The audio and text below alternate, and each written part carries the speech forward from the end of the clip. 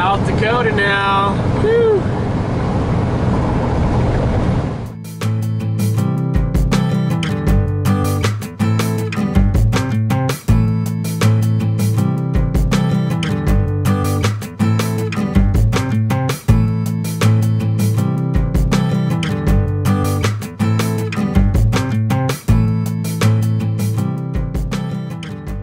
Alright, we're in Sioux Falls, South Dakota. Heading to Falls Park. It's a little park with waterfalls that the Sioux Falls is named after. So probably hang out for a little bit there, rest up, and then there's a campground about an hour south from here, maybe a little less. Alright guys, so I'm up on the viewing tower here at Sioux Falls, Falls Park in South Dakota. You can see my van parked down there, and there's this river running through here.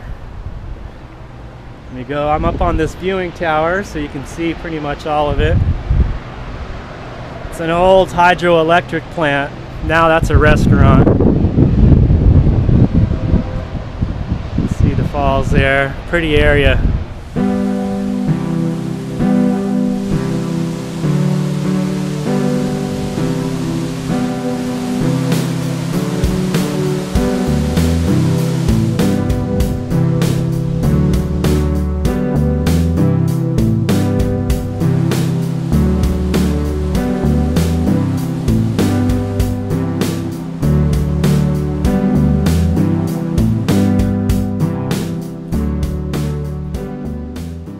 Well, Sioux Falls Park is definitely a nice day park to hang out and just enjoy the peacefulness of the sound of the waterfalls, as well as checking out all the neat quartz rock formations.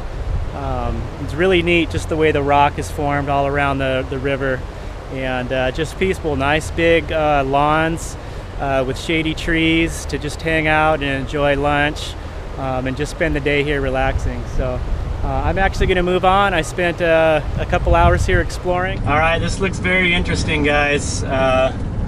Looks like one of these city parks that you can camp at. Very small. Saw a couple rigs here. Not sure if I can get in from this way. All right, very interesting campground, guys. It's basically like a little city park, and the campsites are like, it's like right next to the main road here. I'll drive around one more time.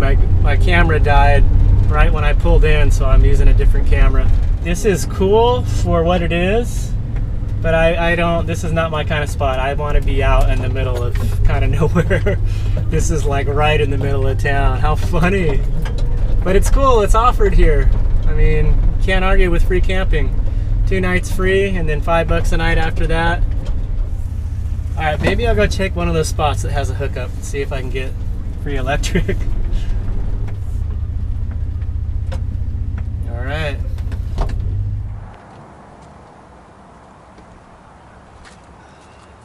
All right, guys, so this is a very interesting campground here. You can see there's the main road here. It's kind of a college town. And you know, a lot of college students walking around, you know, college textbook stores. The university is right up the road. And then there's this little city park that has campsites, and it's totally free.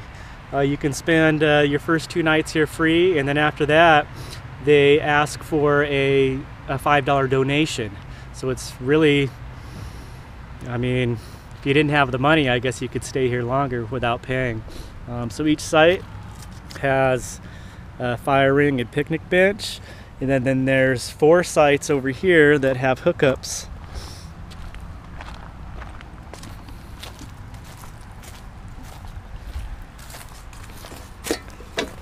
And they're on. It's amazing that you get free electricity. So we'll go over to the sign here. They have a little donation box. Donation of $5 per day after the 3rd day, by permission only. So I guess you do have to talk to somebody.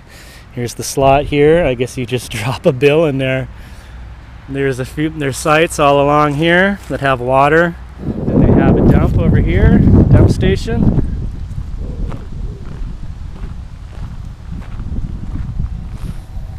And and that's free. It's not locked or anything. So pretty cool for a town to offer that. I think that's really neat when places offer free camping. Like I said, it's not really my ideal spot being right next to a road here, but I would imagine, you know, middle of the week, it probably is pretty quiet after dark. Not a lot of traffic, but I'll take it. It's free. I was on the road a long day today, and also I'm connecting with Amazon. They need to set up a drug screen. That's the way they do it. And because it's Camper Force, they're used to people being on the road. You just email them your current zip code, which I did, this zip code, and they should respond, and they basically find a place that can do that. So this is downtown Vermilion. Church Street. Cool little town. I'm trying to find the library to print something out. I got it an email. I'm going to be going up to do my drug screen for Amazon, and they have a form you need printed out, so I'm hoping I can do that at a library.